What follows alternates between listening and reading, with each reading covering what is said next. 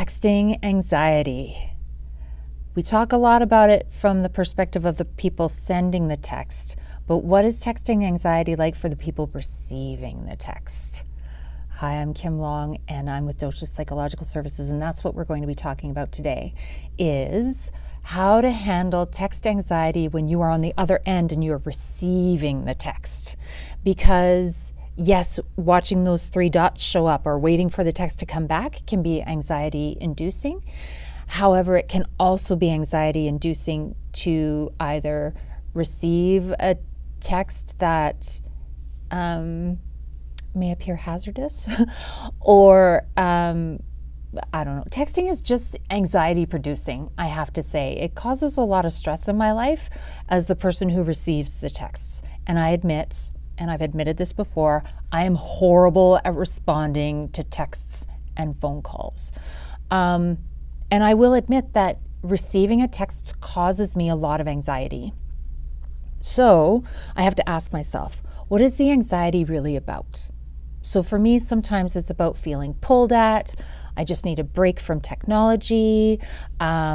Sometimes it's because I'm not great with being interrupted. So if I have my phone on and I hear the bing, bing, bing, and I'm trying to concentrate. So it makes me feel this pressure of, oh my gosh, what's so urgent that you need to text me? Now, I need to preface this with I grew up in the generation where we still had rotary phones at first. And for the longest time, cell phones didn't even have texting capabilities.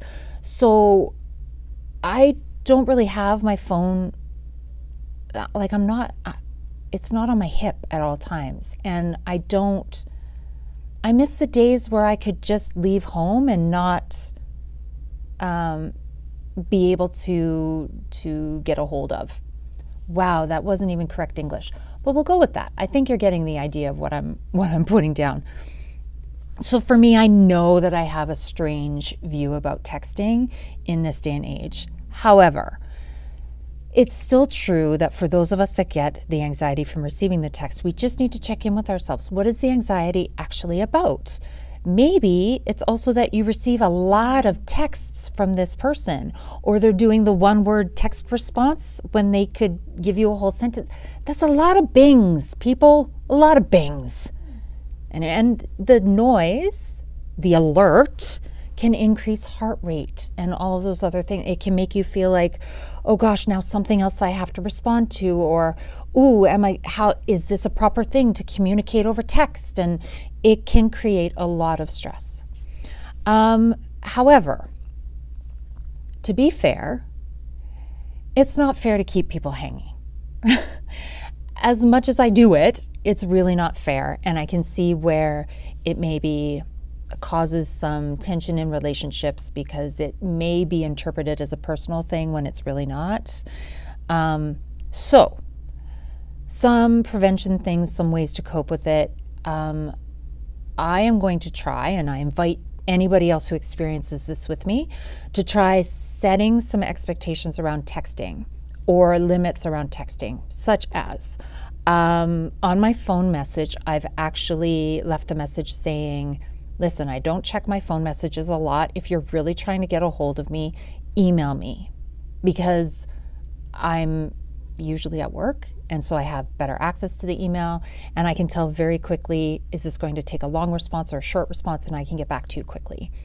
So I could do the same thing for texting, that when I'm at work, I'm not checking my phone. I will respond to your text before I go to bed at night, if that's the limit, right?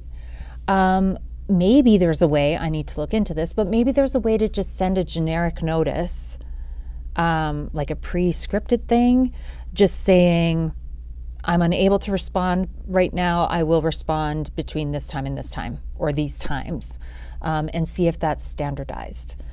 Just easy ways to let the person know, A, you received the text, and B, here's where I'm at right now, and this is what I can offer to you. I'm not ignoring you. It's not personal, right? So just being conscious of how our lack of response may be affecting the other person and may heighten the frequency of texting if they're really trying to get a hold of you, right? But also being aware of our own limits and what we're okay with and what we're not okay with, and being able to check in with ourselves around why is receiving a text freaking us out right now, and what do we have to do to take care of ourselves, because it's not the other person's problem. They don't know.